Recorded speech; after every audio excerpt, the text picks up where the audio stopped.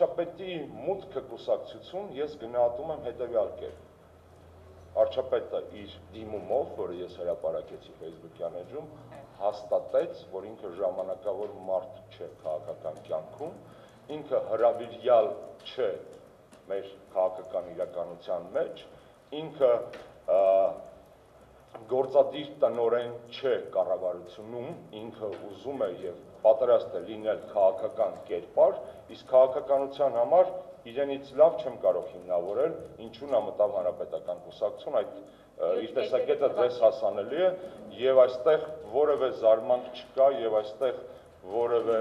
ես զարմանում եմ, որ մենք նման հարցեր, որոնք շատ տրամաբանական են, սկսում ենք շատ մանրամասնել, ծամել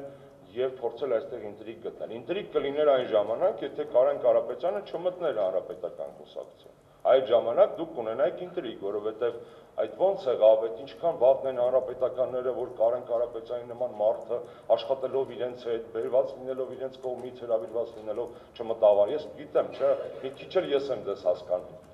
Որտեղ ասում էր, որ մեր ծրագրում շատ է ասո իշտակումը, հա, արարիչ, Աստված, այո, կա։ Քրիստոնյա դեմոկրատական ու ազգային պահպանողական քաղաքական ուժը հղումանում է ասում։ Եվ դա միայն մենք չենք։ Եթե վերցնեք Եվրոպական ժողովրդական կուսակցության մանիֆեստը եւ պլատֆորմը, ապա կտեսնեք բազմաթիվ հղումներ քրիստոնեությանը եւ ասում։ Բարդ բան չի, քաշում եք ֆայլը, որոնում եք God բառը կամ Christianity բառը, տեսնում եք քանի անգամ է բերում։ Մի 2-3 անգամ բերում է Աստված բառը, մի 10-ից ավել անգամ բերում է քրիստոնեություն բառը։ Ասում եմ ասել մենք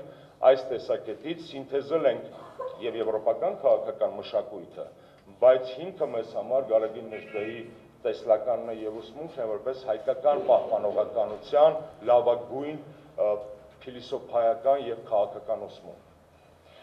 Ազգային ժողովի օրակարգում կա կուսակցությունների մասին օրենք, նոր օրենք, որի մասին մենք մի քիչ առաջ խոսեցինք։ Այդ օրենքում եթե չեմ սխալվում, այսօրվա ընթերցմամբ համագումարները պետք է հրավիրվեն առնվազն 4 տարի մեկ։ Այսինքն մենք ի սկզբանե, քանի որ ավելի շուտ էինք անում համագումարը, պարզապես հանեցինք ժամկետները, որպեսզի այդ օրենքը ոնց պահանջի, այդպես էլ կանենք։ Բնականաբար